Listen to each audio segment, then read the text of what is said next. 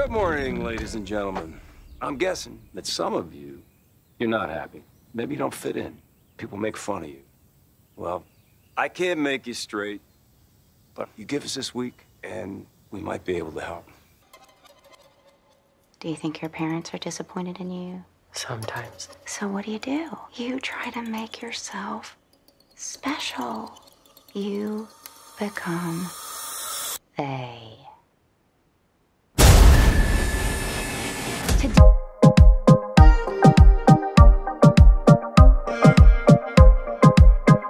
Hey, K-Bay. I'm told I'm supposed to be talking to you officially as Mr. K-Bay. Is that true? Well, that's according to my incredible cast that I was so proud of being a part of. I mean, you look at them over there, and they all did such an incredible job, and it just, it's very moving to see them all here gathered, and it just like it was on the first day we worked. Absolutely. I mean, it must be incredible as the seasoned actor to see so many talented young queer actors coming into this space, working on such an incredible project. What did that mean to you? Well, listen, I mean, John Logan did a very exhaustive search to find the best possible people to play these roles, and they're very, kind of specific sort of roles, and the fact that they can be represented in this movie with a lot of authenticity and a lot of honesty, and I just had the first day that I walked out, and the very first scene of the movie is the very first scene we shot, and I looked out across everybody, all these beautiful faces standing there. I just felt it was very moving for me, very, very proud and very moved. All right, let's get started with the genre of horror. Were you always a fan? Yes, I was the weirdest kid. I was like 6 years old and I loved horror. That's all my dad and I did when we grew up. Every Sunday we'd watch horror movies. So I love them with my whole heart. So what was it about this script when you're adding horror to this very powerful queer storyline that attracted you to the script? I think especially because there's not, I mean, now there's more coming out, but there's not been a really truly queer-centered horror film, especially like this, being at a conversion camp and dealing with all of that, what everyone deals with. So I think that's been really great to watch. And then the script is just incredible. John Logan is a genius. He's a genius, and the script is just so beautiful in how it represents everyone and just brings it just very positive. So yeah, taking this genre of horror and you're kind of upping the ante a little bit because you're putting a very big activism message behind it, yeah. Right? What spoke to you about that script?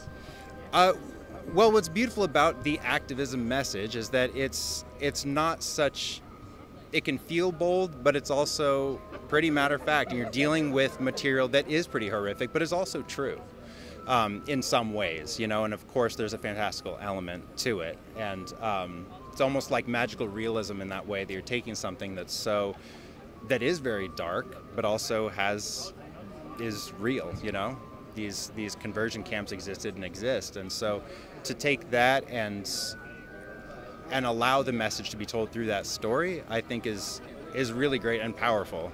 A really powerful way to tell that story, I think. I have zero interest in not being gay. There's no judgments in this room. Sometimes I wish I was invisible. I would understand it a lot more if there was Bible thumping and queer bashing. Do you even believe in any of this?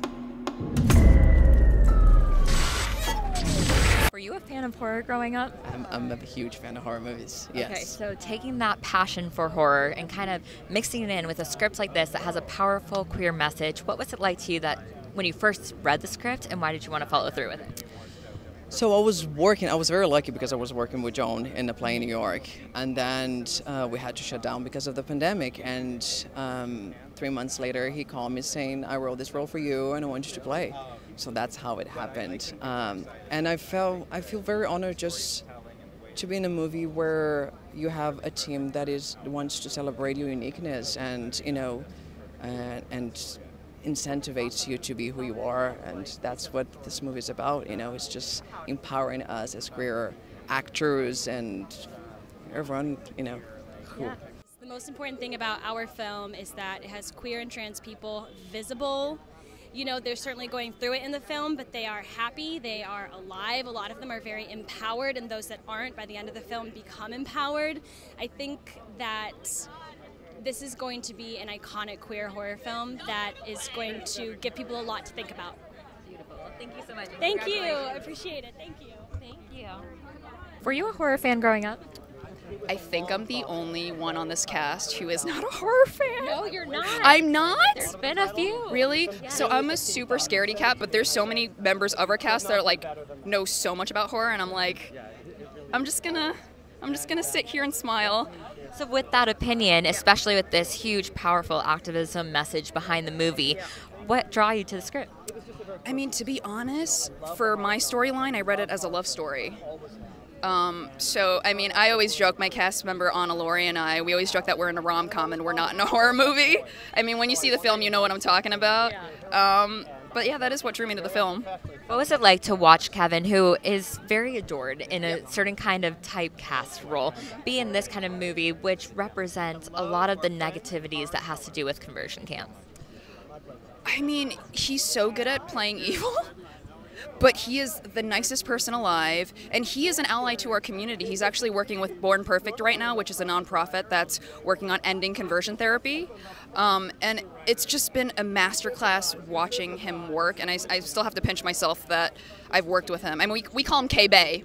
That's what we call him on set. We got to get that trending, K-Bay. When he comes here, I'll say, hey, K-Bay. Yeah, be like Monique said, hey, K-Bay. Yeah, I love that. Yeah. I'm scared. I'm a scaredy cat. Me too. Me too.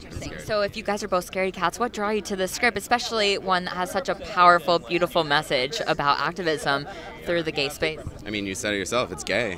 That's what gay. drew me to it. Yeah, and that's literally what drew me to it. I've never heard, when I saw like the log line of kids going to a horror movie about a gay conversion camp, I was like, I've never heard of a horror movie about a gay conversion camp before. It's special, it's different. No, it's never been done before, so yeah. Absolutely. And then for Kevin, who is in these roles that are very lighthearted, and to step into this very terrifying horror role, what was that like to see the transition from person to character on set?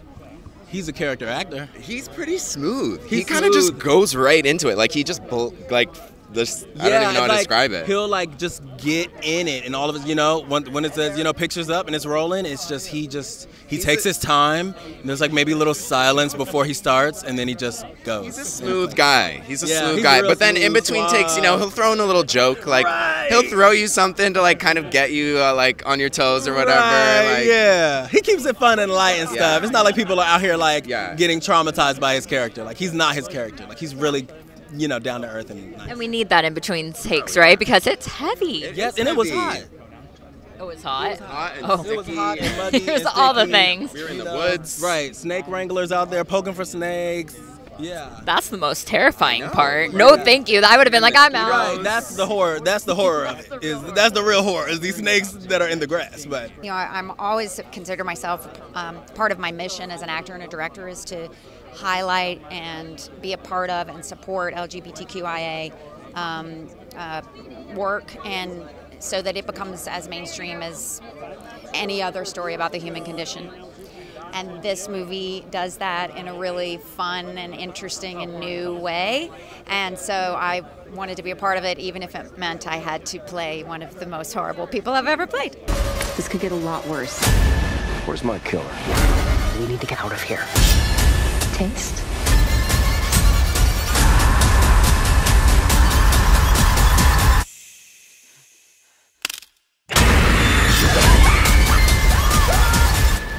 Just enjoy the sunshine and work on your tan.